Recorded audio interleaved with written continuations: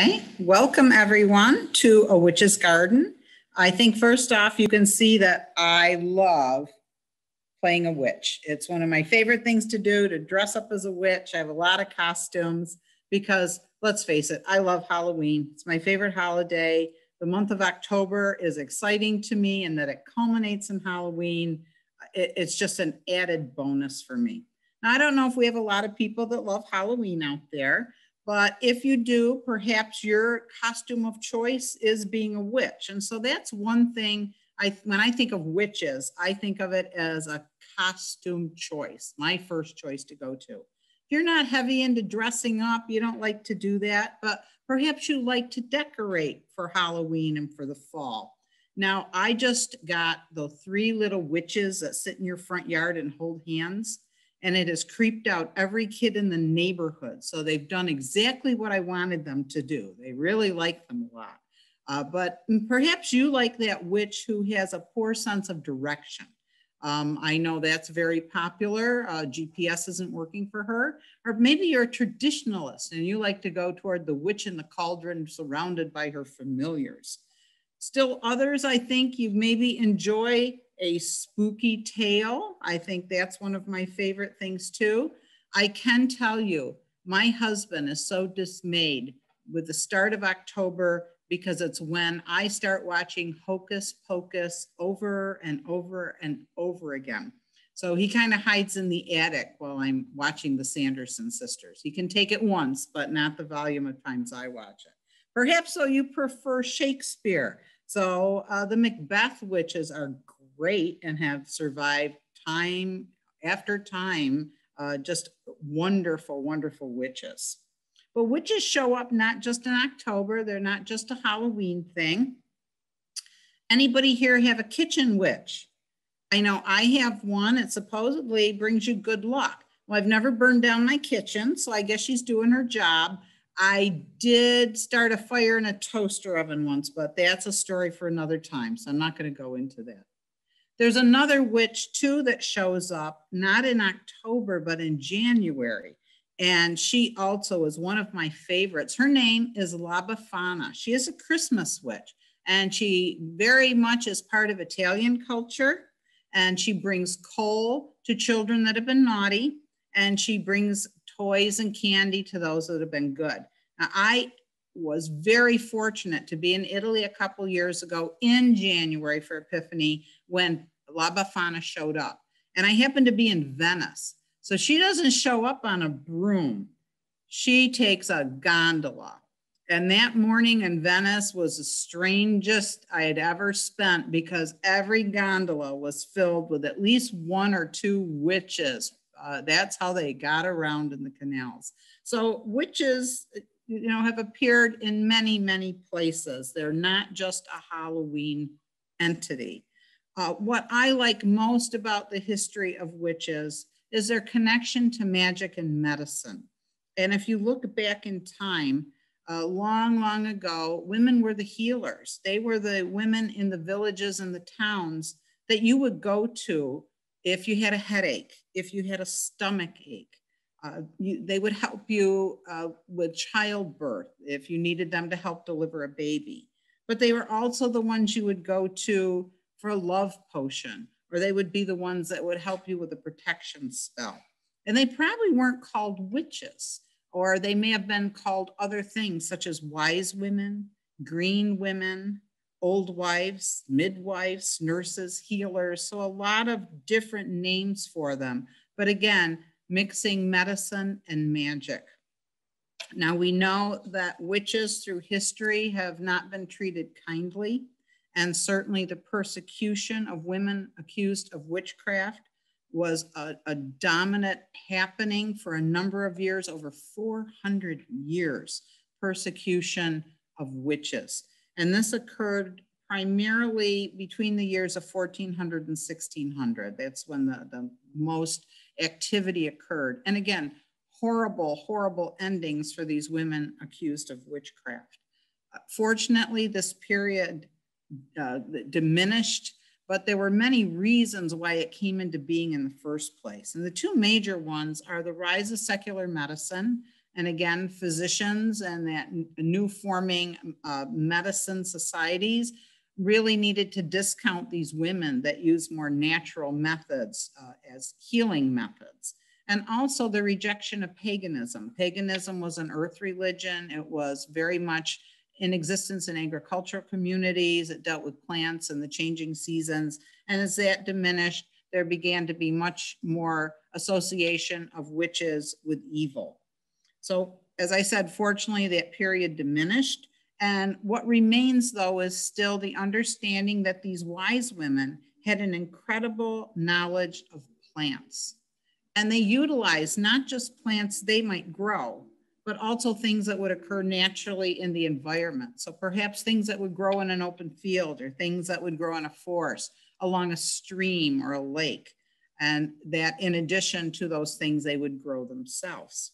Some were non-toxic, some were very toxic. So dosage was key to any type of plant that they would utilize.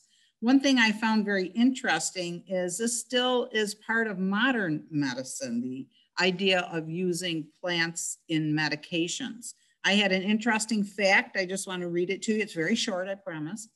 As of 1961, 47% of new prescriptions written by physicians in America contained as one or more active ingredients a drug of natural origins.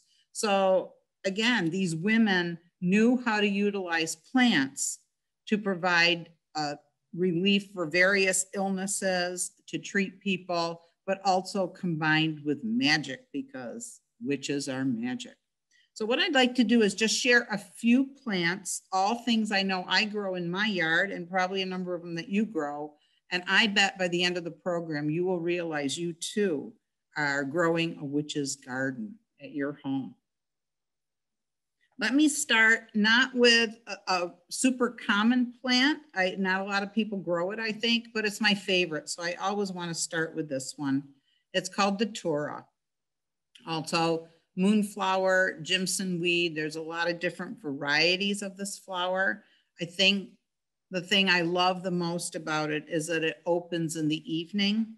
The large white blossoms almost glow. They're gorgeous, and many of them have a beautiful scent. So they're really a magical kind of flower to have in your garden.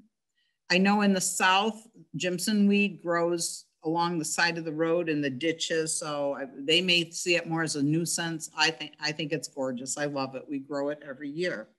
Now it is a member of the nightshade family, so it is very toxic. And I know there's been instances of people that will eat the seeds and eat the plant, and it can even lead to a hallucinogenic state.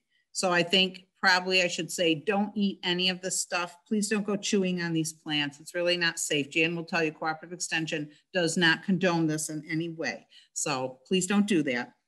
But if this was being utilized, again, dosage was key. And wise women would use this as a relaxant or a sedative. Also, it was thought to assist with asthma, to provide some asthma relief and to assist with breathing issues. Now, atropine is derived from this, and it has an anesthetic effect. It's used in eye drops to dilate the pupils. So actually, you know, a chemical or a plant that's used today. Now, there is a magic connotation to moonflower, of course. And it's said that if you breathe in the moonflower, it will stupefy you. Well, if anybody has smelled a moonflower at night, I think it's incredibly intoxicating. And I think that could mean that I've been stupefied many times by smelling the moonflowers in my garden. Let's look at another toxic plant, but one that has medicinal qualities, and that's foxglove. This is a little cream colored foxglove. It's like a little mini foxglove I grow in my front yard, and it's incredibly prolific. It reseeds itself. It's absolutely gorgeous, but my heart really wants one of these wonderful, tall, beautifully colored foxglove. It's joining my garden next year. I pulled something else out to make room for it. So next year I'll have one of these. Also called witch's bells, and also known as digitalis. It was used by wise women to help with excessive fluid retention, but also used for heart conditions. And as I was researching, I found that it was a female herbalist who first introduced the use of digitalis to a physician. So again, it started with herbalists or wise women or witches. And again, dose critical. We certainly know digitalis is still used. So again, a heart ailment that started by use with herbalists. This is Monarda or bee balm. So pretty. This is not in my yard because mine looked pretty powdery this year. So this is somebody else's beautiful bee balm. And also lemon balm. The balms were considered by wise women to be cure-alls. They were used for almost everything because they were said to have antiseptic qualities. So they would use these, maybe brew them into a tea or use it as a mouthwash. And again, it was supposed to aid it with an antiseptic quality. But lemon balm also could be utilized as a sleep aid. So it would have been utilized that way too. But if it's got balm in the title, usually it was considered a cure-all. Kind of the go-to herb in your yard. Catnip. Now you have to hunt for the catnip in this picture. I'm sorry, I know. A lot of petunias and other things going on, but to the right and trailing up is the catnip. If you've never grown catnip, be careful. It will take over, just like lemon balm, just like mint. It loves your yard and it will grow up through cement. It doesn't matter. It will grow everywhere. And of course, we know this primarily as something to make our cats very happy. And I know most of mine do enjoy this. They love to eat it right out of the garden. I bring it in for them. And they tend to get slightly frenzied and then they pass out for hours. And that's how wise women would have used this. They would have used it for its tranquilizing effect or as a relaxant. But also they used it as a digestive aid and also to combat cold and cough symptoms. So it would have been utilized in that way. But I think while we most think of it as this kind of sedation effect that it has, not just on cats, but on people. One of my favorites, lavender. You have to hunt for it in these pictures because I have a very overcrowded yard. So if you look down to the right, there's some of my lavender growing. Again, I only know one person who doesn't like the smell of lavender. I've only met one. I find it just so calming, and that's basically what wise women would use it for. A very calming effect, to use it as a sleep aid, but it also is an anti-inflammatory. So it could have been used in that fashion. It's certainly edible. I don't know if anybody has made bread or cookies with lavender. Again, dosage is key. There's a fine line between an edible cookie and a soap cookie. So be very careful if you cook with lavender. But again, it was something that could be used medicinally. Now, also it has magic connotations, but of course, right? This is a witch's program. If you bathe in lavender, it has a purification ability. So it's kind of a purification rite to bathe in lavender. But also it increases awareness. And it certainly would be put in your cauldron to brew love potions. You've got to have lavender if you're going to have a good love charm or potion. And this is just another picture of the lavender interspersed with everything else. But I love it. If you want to grow it, it's lovely. And I'm personally not one to bake with it. Even small amounts of lavender, I'd rather smell than eat. Peonies. I love, who doesn't love a peony, right? What a gorgeous scent and those big, beautiful blossoms. And this had magic connotations for the wise women. They would use it as protection against negativity and negative energy. And I can't imagine smelling a peony and not feeling happy. I just think they are a mood enhancer. They certainly alter how you feel, just to see them and to take in that scent. So I think the wise women were onto something, that it would protect against negative energy. Roses. We couldn't complete a magic discussion without talking about roses. Roses certainly figured into love charms. Petals were considered something that would promote peace. The buds and petals certainly would be used with love charms. But also, rose hips, high in vitamin C. You can buy rose hip tea, and that was supposed to also assist with digestive ailments, to use that type of tea that would be brewed. I do want to mention, if you're going to go home and start doing love charms, let's focus on red roses. I think they're going to work much better for you. If you just want some friendship, maybe use a yellow, but you want red roses if you are going to do love charms. And remember to throw that lavender in there, because that's another important component of our love charms. Now, feverfew, I have to thank the Master Gardener's Gala, because this plant was purchased at one of the galas and it is just doing incredibly well, feverfew. I've even transplanted it in various spots and it continues to just be very prolific. So it's a gorgeous plant. If anybody has gone down a drugstore aisle or a supermarket aisle where they talk about herbal supplements, you're going to find feverfew. It's still in stores today and supposedly assists with migraine relief and to treat headaches. And that's certainly, again, how wise women would have used it, to deal with headaches. But also they used it to combat fever, to deal with nausea, and to treat asthma. So they had a little wider bank of how they felt feverfew would help people. And a sunflower. We know we can eat the seeds. We know that oil comes from this. So we know it's edible, it's non-toxic. But for wise women, this was magical. And if you had sunflowers, that was supposed to bring you strength and courage. And I don't know if anybody has been able to see a field of sunflowers when they all turn their heads toward the sun. I can't think of anything else that doesn't make you feel better. So certainly that idea of strength and courage from these beautiful, beautiful sun-like blossoms. I think they work magic. They certainly do for me. I can tell you this one I did not plant. I don't plant any of my sunflowers myself. All the birds and the squirrels plant every sunflower that I have blooming in my yard throughout the year. So I want to thank them during this program too, because they do a great job. They're great gardeners in my yard. I thank them profusely.